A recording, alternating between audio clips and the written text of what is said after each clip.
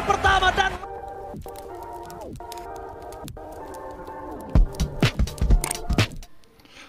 Oke, kita akan menyaksikan pertandingan pertama Royal Derby antara Evos Legend melawan RRQ. Bagaimana keseruan game pertama ini? Mari kita saksikan bersama-sama. Let's go! Mari kita menuju ke arah Win of Dawn, El Clasico leg kedua MPLIndonesia, tepuk tangannya! Yes, dan ini dia. Di mana? Pin yang akan melakukan clearing dengan begitu cepat, memberikan pressure bersama dengan Clay di area early. Hijume dan juga Dreams harus menjaga tempo di area early-nya. Pressure dari Tas ketika level 4 tentunya akan kita lihat nantinya. Sementara Dreams bakal coba untuk mempuk ke arah pemain-pemain dari RRQ terlebih dahulu. Alright, dan sebentar lagi kita juga melihat di mana invasi yang dilakukan oleh Tas ini sangat kuat dengan adanya link junglernya. Akan lebih cepat melakukan rotasi, bahkan di posisi arah top. Skylar ini harus mulai memikirkan beberapa hal. Gimana caranya dia untuk bisa bertahan di dalam pressure yang keras dari seorang Tas. Iya. Representatif link itu sangat kuat di arah god lane loh. Ya, apalagi kita tahu ya, Tas ini adalah salah satu pemain yang sebenarnya dari segi mekanik, Tas ini bagus banget. Assassin yang agresif. Dan yang pastinya juga teman-teman kita mau ingetin jangan lupa untuk menantikan Limited Edition UBS Gold Merchandise Collection X MPL Season yang ke-11. Alright. Kalian bisa cek di websitenya ubslifestyle.com atau di e-commerce-nya UBS Lifestyle. Poking damage lagi terjadi tapi di depan sana adanya Hijume. Mencoba untuk memberikan sedikit pressure di arah top lane terhadap seorang Skylar. Sedangkan di arah Turtle Kim melihat ada Evos Legends yang sedikit tertinggal karena rotasi yang dilakukan RRQ. Memang sudah berfokus dan udah mulai terpaku terhadap Turtle. Sedangkan Skylar di arah top lane masih bisa bertahan. Flicker pun belum digunakan tapi Vayne memberikan sedikit pressure terhadap seorang Brans. Go away bahkan harus dikeluarkan memberikan sebuah informasi kalau Finn gak bisa melakukan takedown terhadap Brans. Ketika go away sudah dikeluarkan, Finn gak mungkin bisa nabrak ke arah dalam. Tapi satu hal yang mungkin harus diperhatikan kali ini. Momo-chan, Brans juga masih harus aware dengan keberadaan dari seorang Clay. Ya, karena Clay ini bisa di mana aja dan Surprise! Surprise take! First spot dilakukan di arah top lane. Tidak ada informasi apapun. Misinformation from Dreams di arah top lane membuat seorang Brans harus sumbang. Terlalu banyak yang telah dikeluarkan. Flicker juga telah dikeluarkan Momo-chan di arah top lane. Ya, dan harus mundur terlebih dahulu dari tim RRQ. Sementara Banana sudah terlihat mulai diganggu di area river bawah. Dan Dreams yang agak sedikit terlambat karena tadi memang tidak ada informasi di mana missing dari seorang Clay dan juga Finn-nya sehingga terkena efek kejut dari seorang Brans. Awal yang dipegang oleh RRQ namun Evos Legends mereka punya kesempatan besar tentunya untuk melakukan kontes di area objektif Turtle. Dan yang pasti kalian juga punya kesempatan untuk memenangkan skin MLBB dengan langsung order Grab saja. Ada diskon sampai 90%. Langsung kalian scan saja QR code di bawah sini. Oke, lihat dengan adanya miskomunikasi yang seperti itu harusnya mungkin Evos Legends akan lebih paham kalau dia harus menjaga keberadaan dari Brans. Brans late game insurance mereka dengan tindakan dari RRQ berkali-kali bisa melakukan pick off terhadap Brans itu bisa menjadi bahaya untuk seorang Brans sendiri. Karena melihat dari Evos Legends mereka, dari line up utamanya mereka cukup terpaku dengan keberadaan dari seorang Brans. Psychos di arah bottom lane, mencoba untuk mendapatkan siapapun masih terlalu jauh, mencoba untuk menggapai para pemain dari RRQ di arah top lane. Tas mengamankan satu buah orange buff, tapi informasi yang telah diperhatikan oleh Finn adalah tandanya Tas tidak ada retribution untuk mengadu ke arah Turtle ataupun purple-nya ini bisa diganggu dengan maksimal oleh pasukan dari RRQ. Sedangkan ini dia yang ditakutkan. Cukup berbahaya, tidak punya retribution dan bahkan retribution from Albert. Membuat Tas kali ini harus melakukan rotasi tanpa adanya purple buff ini membuat Tas harus benar-benar lumpuh. Tak berdaya tanpa ada purple. Oke, dia bisa melakukan pick off kecil terhadap Clay. Tapi lihat, oh my god. Talent prediction semuanya menuju ke arah RRQ. Wow. Tentunya banyak ya sebenarnya yang sudah kita perhatikan juga dari segi draftnya. Dan dari gimana Finn memberikan pressure di awal. Link yang tidak memiliki purple buff tentunya ini akan sedikit menghambat pergerakan dari seorang Tas. Dan itu akan terus-terusan dilakukan oleh tim RRQ. Sementara dari Skylar akan lebih berfokus terhadap farming yang terlebih dahulu. Dan gimana caranya dari Brands ini harus dibabysit oleh Dreams. Dreams yang mungkin akan sedikit sibuk. Sehingga akan sedikit terpecah dari mungkin bisa dibilang prioritasnya sendiri. Karena laning lainnya kemungkinan masih bisa di-pressure juga oleh tim rrq. Dan Albert sudah melihat tentunya, dan mencoba untuk mengecek dan melihat ada satu buah pergerakan yang akan dilakukan oleh Hijume untuk menahan gerakan dari seorang Albert. Tapi lihat, dengan adanya reward manipulation yang sudah digunakan oleh pasukan Evoslegends tidak memiliki power dari high ground defensifnya. Dengan adanya top lane yang akan diinvasi ini membuat Evoslegends kehilangan satu buah turret. Tapi problemnya gimana caranya? Evoslegends walaupun kehilangan turret, dia bisa membatasi permainan rrq tidak masuk ke arah purple buff yang dimiliki dari Tas. Karena Tas membutuhkan purple buff seperti itu. Dengan ketertinggalan dan bahkan Skylar memiliki Blade of Despair di menit yang ke-6. Ini adalah satu buah titik yang sangat-sangat diunggulkan oleh rrq. Dan Evoslegends harus sudah mulai bisa regroup. Tas akan coba melakukan purple-nya terlebih dahulu. Karena lihat gangguan dari Finn yang sangat-sangat berarti untuk pasukan dari rrq. Kalau kalian sadar, ini adalah salah satu hal yang sering dilakukan oleh Rrq. Tapi Finn, watch ke arah yang salah. Membuat Tas berhasil mendapatkan satu buah purple buff yang sangat penting. Iya, Waltersnya nggak kena ke arah barrier yang sudah dibuka terlebih dahulu. Namun kali ini informasi sudah didapatkan bahwa Tas tentu saja bisa melakukan kontes ke area turtle-nya. No retribution for Tas.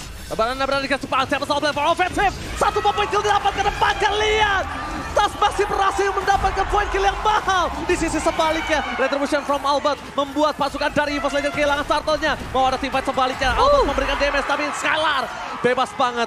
Skylar melakukan free hit. Albert poking damage yang dilakukan dengan magical damage di early-nya. Seperti yang aku bilang, early magical damage dipegang Albert. Tapi kalau mid to the late game, Albert ini harus waspada sama Tas. Iya, dan kok bisa dibilang ngelihat Sikon barusan 3 pemain hilang dari rrq. Evos mereka hanya kehilangan 2. Tapi masalahnya mereka nggak bisa dapetin objektif ke area turtle yang sudah diamankan oleh rrq by Samsung Galaxy A series. Dan kalau kita ngeliat dari emblem tentunya dengan Valentina yang ditaruh di posisi jungler di sini akan sedikit berbeda emblemnya tentunya yang dipegang sama Tas ketika Tas membawa satu buah killing spree. Sementara dari roamernya pun berbeda. Karena di sini Grok akan lebih untuk mensecure gimana caranya mengurangi cooldown dari restoration-nya sendiri. Dan bahkan kalau dari Dream sendiri kita ngelihat dia ngebawa ke arah tank yang memiliki sedikit damage dengan consecutive blast-nya. Jadi ada sedikit damage ledakan dari seorang Dreams. Lagi-lagi ada terdeteksi pergerakan Finn yang mencoba untuk menuju ke arah purple buff. Psychos harus mundur. Damage terlalu besar. Albert berada di depan. Last of Finn tapi retribution is on point from Tas. Membuat Evoslegends masih bisa melakukan rotasi. Lagi-lagi pressure diberikan. Antaman keluar water from Finn. Dapat itu 3 poin kill berhasil didapatkan oleh pasukan dari Evoslegends. Mereka harus mundur. Mereka tidak boleh memasangkan teamfight kembali. Psychos bersama dengan Tas. Tas sudah memberikan waktu untuk split push di arah top lane.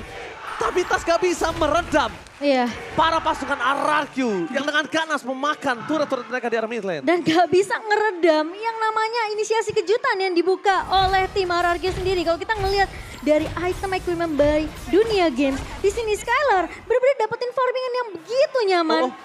Bentar, Skylar mencoba untuk melakukan sedikit pemotongan. Informasi telah diberikan Tas. Benar-benar harus mulai bergerak, mencoba untuk melakukan fight-up. Albert is coming up, Temple Soulblade for defensive. Tas no Temple Soulblade untuk kabur kembali tim pada Tas! Surprise attack, watch out tapi Tas masih bisa selamat, masih mencoba melakukan satu point kill. Flicker dipaksa Dede tapi harus tumbang Prans. Free hit dari belakang, tidak ada yang bisa menyentuh karena Prans. Ternyata Tas berhasil membuat rrq kehilangan 2 playernya. Lolita menjadi orang kedua, 2 ditukar 2. Tapi ini adalah pelajaran yang sangat mahal. Ketika mereka terlalu objektif menuju ke arah seorang Tas, ternyata Tas melakukan buying time. Following up yang dilakukan Evoslegends, mereka fokus dan mereka berhasil mendapatkan 2 poin kill yang mahal. Kenapa gue bilang mahal? Clay, Finn yang sekarang gak bisa melakukan defensif untuk pergerakan para pasukan dari rrq.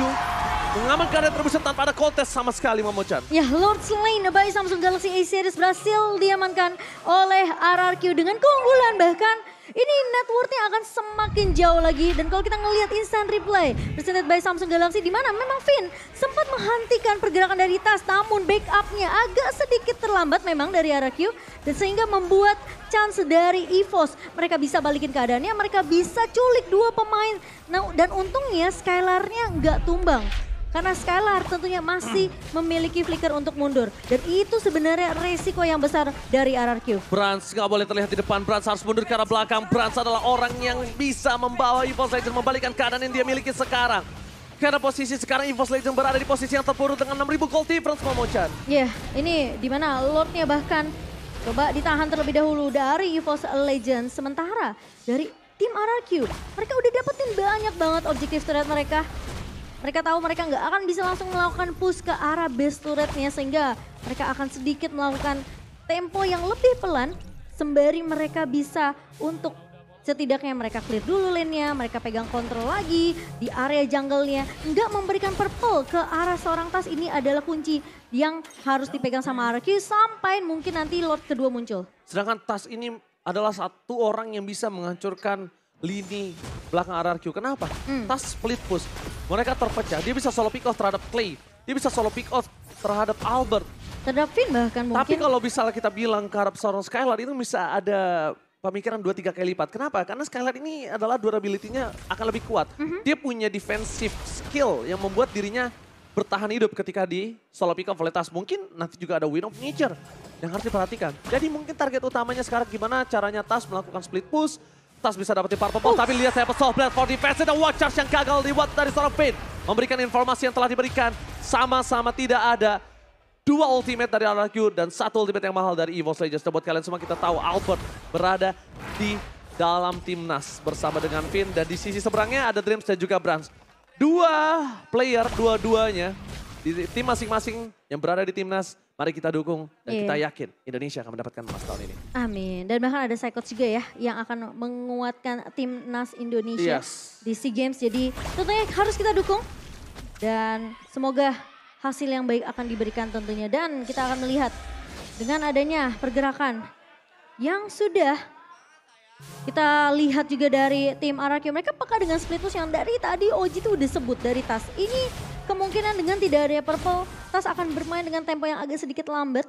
Tapi split push distraction dari Evos ini juga bisa jadi pemedang bermata dua. Karena RRQ mereka bisa aja terculik satu persatu.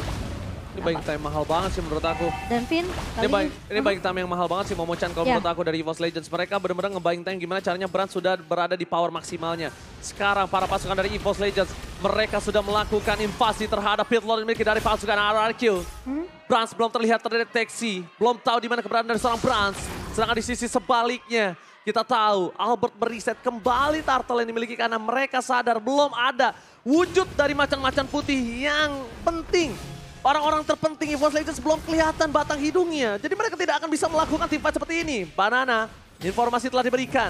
Kembali dengan adanya reset Lord membuat RRQ harus melakukan defensif di laning terjauh mereka. Dan ini ada sedikit dilema Momochan.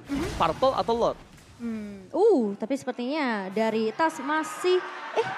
Hijume yang dapat. Diambil sama Hijume ya. Karena Hijume coba menyelamatkan tadi. Dan Tas menahan retribution ya Momochan. Karena pas banget dari barrier Evin ini. Kalau tidak ditahan dan tidak cepat-cepat diambil.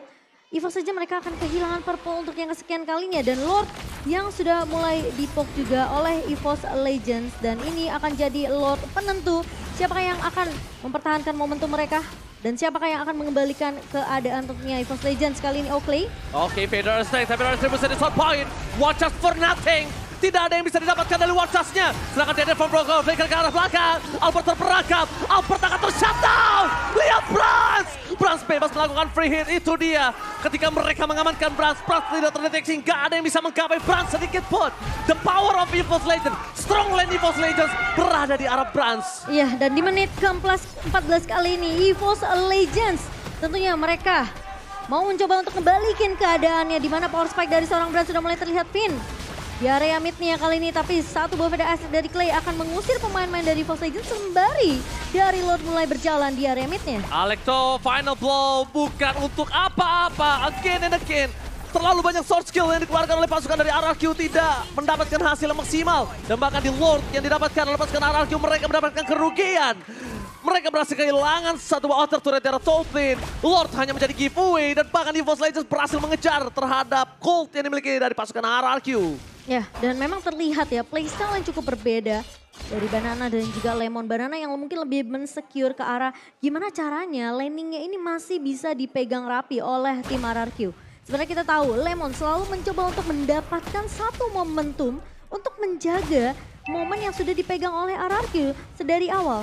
Jadi memang agak terlihat perbedaan playstyle-nya, tapi kalau kita ngelihat dari item in-game by Dunia Games yang dimana tadi RRQ mereka sempat unggul dari 6.000-nya. Namun ketika Evos mereka melakukan pick off satu persatu ke arah tim RRQ tentunya sudah mulai disusul. Wind of Nature di tangan seorang Skylar. Dan bahkan Brands lebih memprioritaskan untuk mendapatkan Husk Claw terlebih dahulu untuk regen HP dan bahkan dengan adanya Demon Hunter Sword tentunya.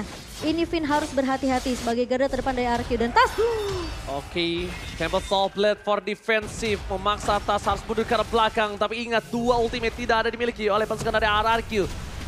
Menuju ke arah menit 15 ke atas. Kita menuju ke arah mid to the late game. Ini menjadi momen yang sangat menegangkan karena satu ward dan dengan wipe out yang didapatkan oleh siapapun bisa adanya one strike push. Iya, dan buat teman-teman jangan lupa ya untuk mabar pakai battle emote karena bakal semakin seru. Jadi kalian punya kesempatan untuk langsung dapatkan emote stiker kalian karena masih akan tersedia tentunya di dalam in-game sampai tanggal 30 Juni. Dan kali ini kalau kita ngeliat di menit yang ke-16 Evos Legends mereka punya chance yang besar untuk ngebalikin keadaan hanya dengan satu momentum. Dan RRQ mereka harus tahu hal tersebut. Brands yang semakin sulit diculik karena dengan positioning yang begitu bagus. Apakah mereka bisa langsung loncat ke arah belakang? Siapa yang mau langsung loncat? Apakah Banana yang bakal coba untuk melakukan pemotongan? Oke, Banana. Poking and damage terhadap seorang Banana terlalu sakit membuat dirinya harus mundur ke arah belakang. Invasi terjadi terhadap Purple Buff yang dimiliki dari Evos Legends yang tidak bisa diamankan oleh pasukan RRQ. Evos Legends too strong di arah high ground-nya. Mereka punya Melissa, mereka punya Hijume. Dan ini akan menjadi penentu yang sangat penting ketika lihat laning dari Evos Legends. Mereka menang di dual laning. Apakah Evos Legends akan membalikkan keadaan dengan kekalahan mereka di leg yang pertama? Kita nggak ada yang tahu, karena RRQ bisa saja tercolong. Satu turret telah didapatkan dari bottom lane. Informasi udah didapatkan. Dan bahkan one chance with Blacker! Hijume take down. Brands masih bebas kali ini. Langsung ada Lemon dan Blast from Dreams. Mundur ke arah belakang. Brands nggak bisa maju lebih dalam lagi. Kita lihat di arah bottom lane. Tas berhasil menggerogoti best turret yang dimiliki oleh pasukan RRQ. Banana dengan sigap melakukan sedikit invasi ke arah bottom lane. Mencoba untuk melakukan clear. Informasi telah diberikan. Ada Tas di sana. Tas kali ini Campbell Soulblade for defensive. Tapi lihat Albert terperangkap. Albert ter-take down. Evos Legends berhasil membalikkan keadaan dan bahkan Skylar gagal untuk menumbangkan seorang Brands. Skylar immortality-nya pecah. RRQ kehilangan 3 playernya. Ini penjara. Evos Legends membalikkan keadaan yang mereka miliki dan mereka bisa mendorong di arah bottom lane, Momo-chan. Dan bahkan kehilangan momentum yang sudah dipegang oleh tim RRQ kali ini.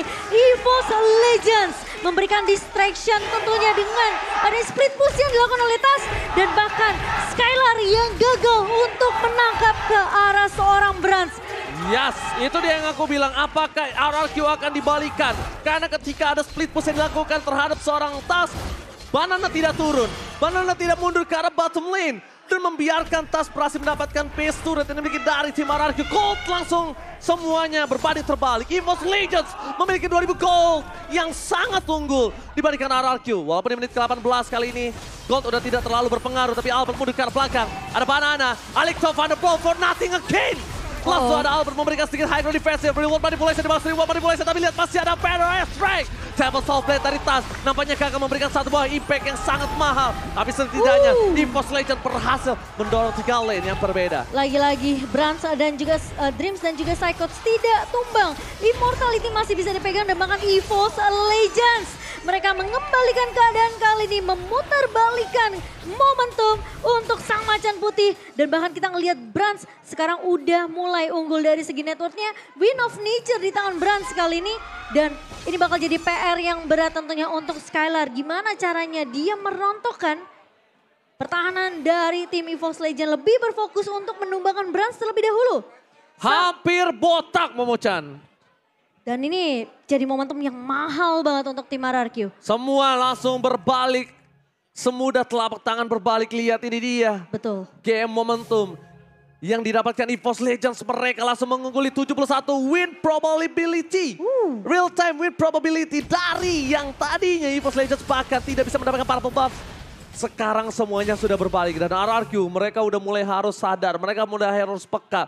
Dimana caranya split push yang dilakukan Tas ini sangatlah efektif. Ya, dan yang paling penting adalah gimana Banana untuk Electro Final Blow-nya ini bisa dikombo juga dengan ada Petrify yang dia bawa.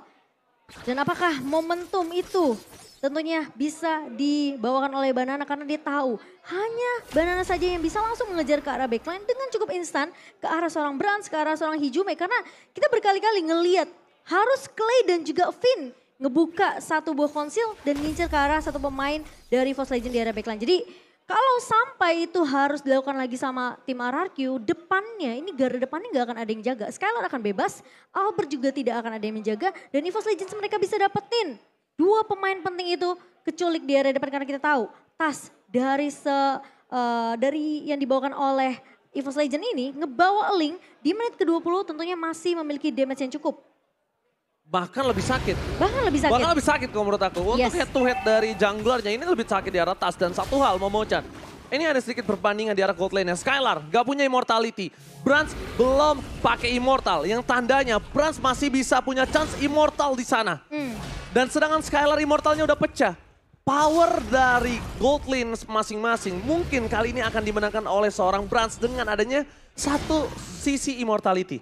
Yang harus diperhatikan adalah gimana caranya mereka mengkomit dari RRQ, win condition yang bisa dia dapatkan adalah gimana caranya bisa mengkomit ke arah backline.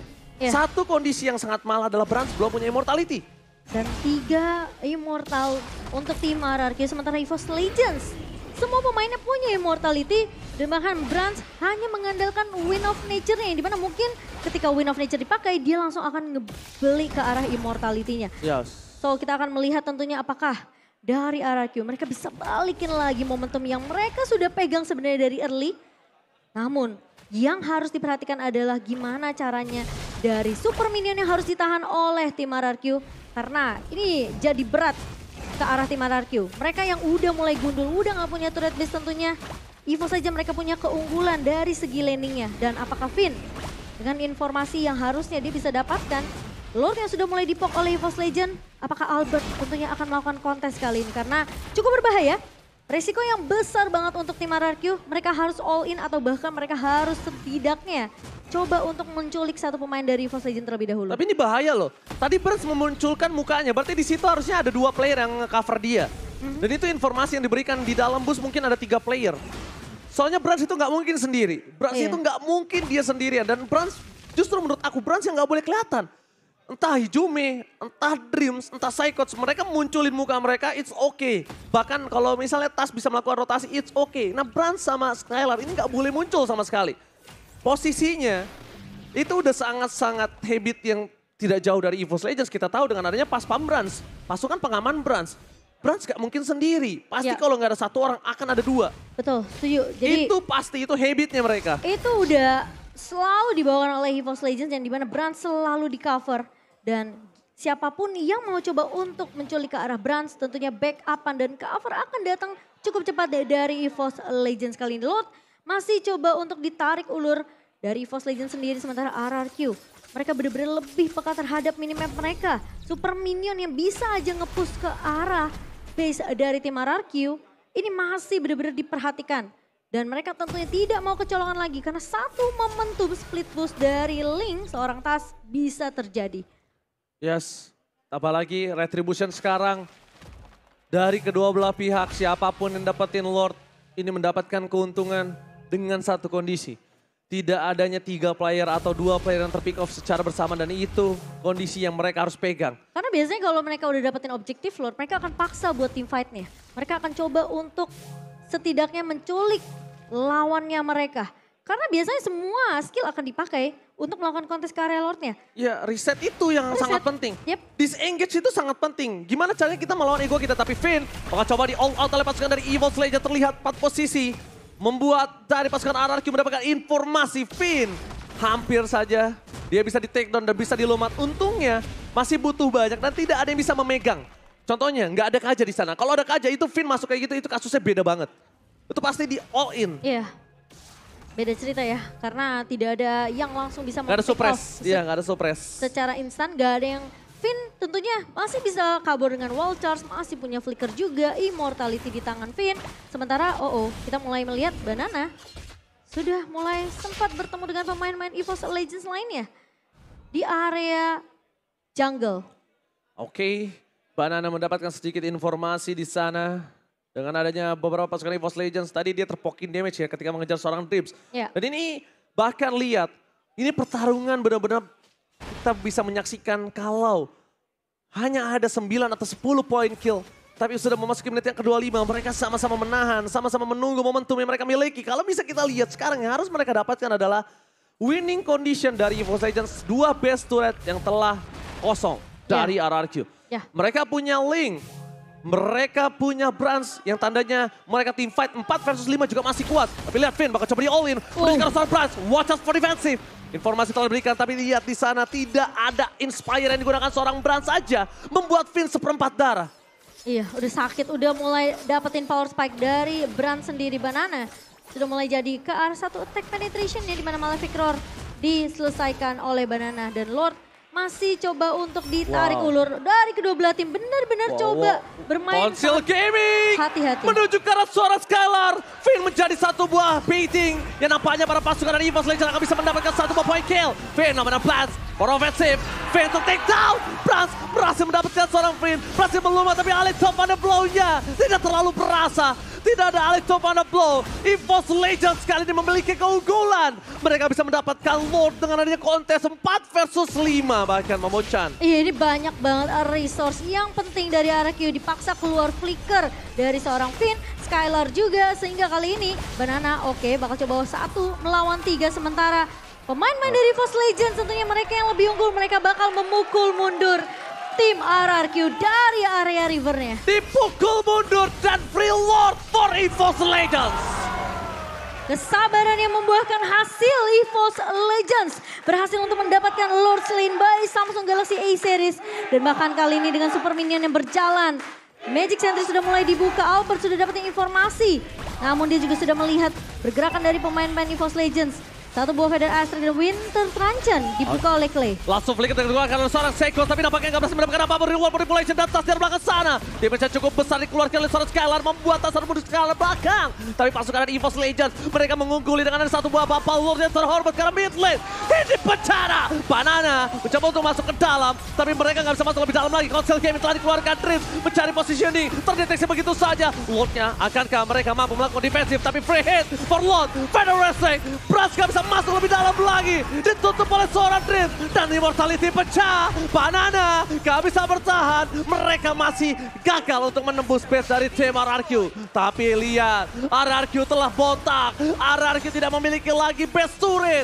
3 wave dimenangkan oleh Evos Legends, Momochan. Iya dan bahkan tidak ada immortality di tangan seorang Banana, pecah immortality-nya ketika mencoba untuk melakukan defense kali ini. Menit yang ke-28, El Clasico game yang pertama tentunya masih cukup memanas dan Evos Legends mereka masih memegang keunggulan di menit segini. Dan kalau kita ngelihat dari item tentunya immortality masih dipegang oleh 4 pemain dari Evos Legends dan bahkan belum ada yang pecah sama sekali.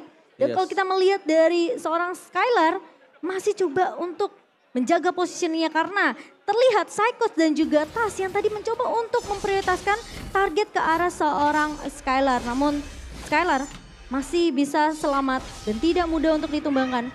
Dan ini semua kuncinya gimana caranya Banana bersama dengan Finn dan juga Clay bisa dapetin satu chance setidaknya ketika Petrify dan juga Electrified Blow Banana ini masuk.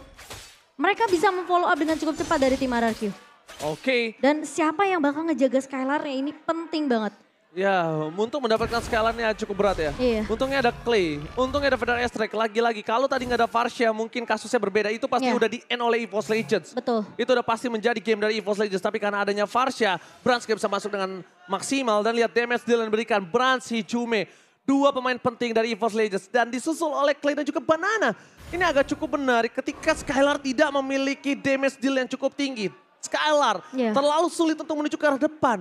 Frontliner dari Evos Legends terlalu kuat dan rrq sekarang gimana caranya mereka bisa ke arah belakang tanpa ada pertukaran itu mungkin tidak adil. untuk rrq cuma itu satu-satunya jawaban. Karena mau nggak mau harus ada satu tumbal dari rrq untuk bisa ke arah backline dari Evoslegends Momochan. Iya, harus benar-benar coba mainnya agak mahal sih ya hitungannya. Karena pasti akan ada yang tumbang dari tim rrq, namun pertanyaannya siapa yang tumbang itu jadi pertanyaan penting. Karena hitungannya bakal mahal. Kalau Skylar-nya yang tumbang tentunya ini bakalan jadi gamenya untuk Evoslegends. Tapi kalau misalnya sampai Finn atau Banana yang tumbang, kemungkinan rrq mereka masih punya chance untuk bertahan tapi tidak akan ada garda depan yang kuat tentunya. Untuk menahan damage deal yang kita ngelihat dua pemain dari Evoslegends ini memegang damage deal tertinggi. Ini malah menjadi terbalik di mana pasukan dari rrq mereka yang benar-benar diinjak di menit yang ke-30. Selamat datang menit yang ke-30, kita sudah memasuki menit yang ke-30 di mana menit yang cukup krusial. Ini langsung ada Console Gaming, informasi telah diberikan pasukan dari Evoslegends. Mereka terdeteksi, Albert mencoba ditangkap begitu saja dan Albert immortality-nya pecah. Albert ter-takedown kah? Tapi ternyata kali ini Albert hilang. Tas mendapatkan satu mobile kill tapi shutdown. Beras ditukar oleh seorang Albert. Mencoba dibalikkan kembali keadaannya. Banana harus menerima damage yang sangat kuat dari seorang Tas. With the truncheon, nggak bisa save the day karena Banana akan ter-takedown. Dua hilang. rrq kali ini mereka kehilangan dua playernya dan ini harusnya menjadi Lord yang free untuk Evoslegends lagi. Iya, dan karena kita ngelihat dari Banana dan juga Albert masih memiliki waktu yang cukup lama untuk respawn kembali. Dan rrq apakah mereka akan all out di Lord yang ke-5 kali ini. Karena kita ngelihat Evos mereka akan unggul dari segi jumlah. Sementara rrq mereka harus benar-benar ngelihat apakah pemain-pemain dari Evos mereka coba untuk melakukan push di area lininya. Oke, tapi push yang dilakukan terhadap lini dari rrq membuat Evoslegends memiliki keuntungan advantage yang sangat bebas. Tidak ada sama sekali yang bisa mengganggu, sedangkan Finn akan bisa dipecahkan immortality-nya. Finn akan mencoba sedikit melakukan buying time, tapi Finn immortality-nya pecah.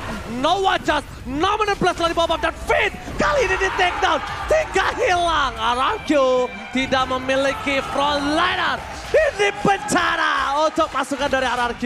Ini yang tadi aku bilang, ketika targeting dari Evoslegends begitu maksimal, ini akan jadi kesulitan untuk tim rrq sendiri. Kalau Banana atau Finn yang tumbang terlebih dahulu, mungkin rrq masih bisa punya chance. Karena Clay tadi sempat loncat ke arah belakang, Branch-nya memang tumbang terkena shutdown. Tapi di lini depannya nggak ada retribution karena Albertnya tumbang. Dan ingat ini menit yang ke-32, jadi siapapun yang tumbang tentunya akan respawn dari waktu yang lama. Oke, tapi auto van ball, namun blast dari belakang, sandwich gaming! Evoslegends berhasil memainkan game dengan luar biasa di game pertama dan mendapatkan kemenangan. Early game dari tim rrq dipatahkan di area late gamenya. Dan gimana caranya dari Evoslegends? Mereka bermain dengan cukup sabar, memberikan space ke arah